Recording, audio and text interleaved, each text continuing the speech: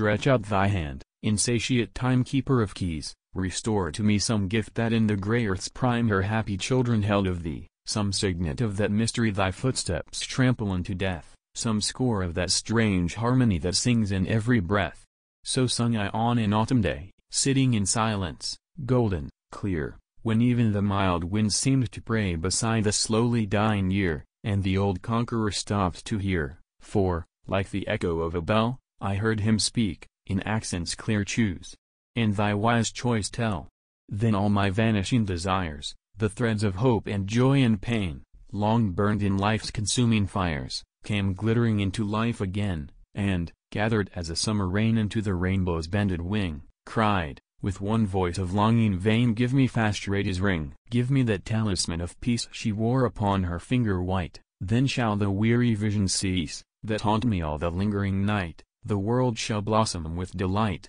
and birds of heaven about me sing, ah! Fill these darkened eyes with light, give me Fastrada's ring. Give me no jewels from thy store, no learned scrolls, no gems of art, my eager wishes grasp at more sleep for a worn and wretched heart, a draught to melt these lips apart, sealed with such thirst as death pains bring, love, live's sole rest and better part, give me Fastrada's ring.